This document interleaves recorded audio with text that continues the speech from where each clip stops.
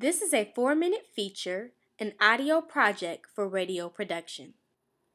In 1988, producers Denzel Foster and Thomas McElroy set out to form a female trio that would resemble classic groups like the Emotions and the Supremes.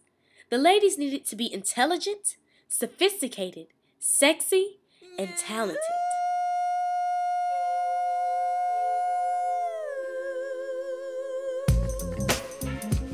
By mid-1989, Foster and McElroy have formed a quartet consisting of Don Robertson, Terry Ellis, Maxine Jones, and Cindy Herron. They named the group after something that represented constant transformation. Envogue! Envogue! Envogue!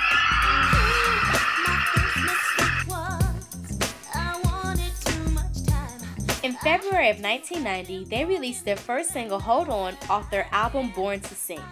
The single ran across the Billboard charts and charted within the top 5, as well as their 3 follow-up singles, Lies, You Don't Have to Worry, and Don't Go.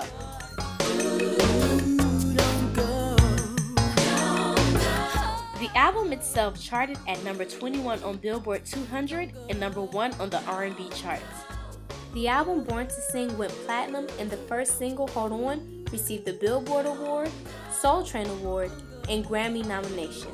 Needless to say, 1 year after its conception, Envogue had become an overnight success.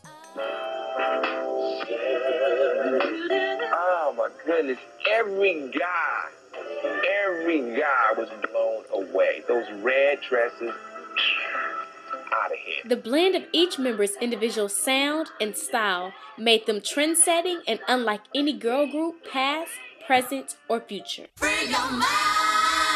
The second album, Funky Divas, was released in spring of 1992. The album and the singles were once again an instant Billboard hit. The album went multi-platinum, and the singles Free Your Mind, Giving Him Something He Can Feel, Give It Up or Turn It Loose, Love Don't Love You, and My Lovin' all found their way to the top of the Billboard charts. Success was at an all-time high for Envogue. By the end of 1993, the quartet had signed an endorsement deal with Converse and made numerous TV appearances on series like A Different World, Hanging with Mr. Cooper, and In Living Color.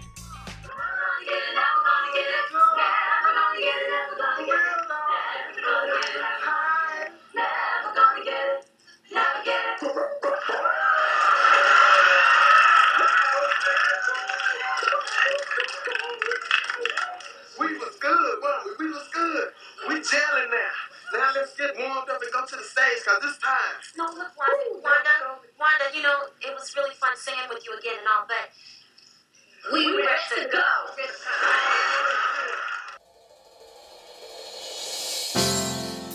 The group went on a 3-year hiatus, but reunited in 1996 to record what would be their biggest hit to date for the soundtrack of the movie Set It Off.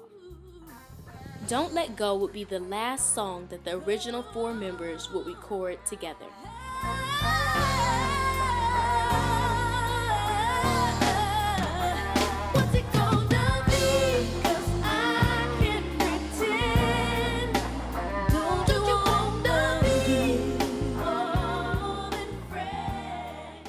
Okay, so when's the last time, I have to ask, we have to catch up with Envogue. When's the last time you talked with the other girls? Was it last year? Yes. Yeah, last year. It would be 2 new members, 2 solo albums, 3 Envogue albums, and 11 years later before the original 4 members would reunite for the BET Awards during a performance with Alicia Keys. The 2008 reunion would lead to the group touring for their 20th year anniversary the following year.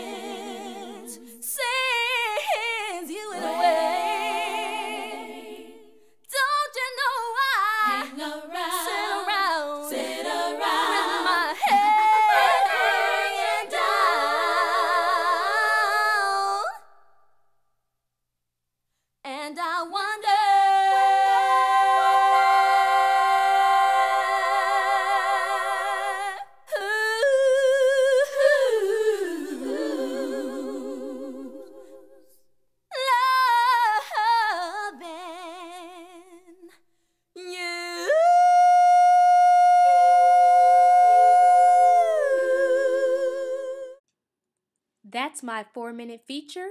I'm Trina Peterson.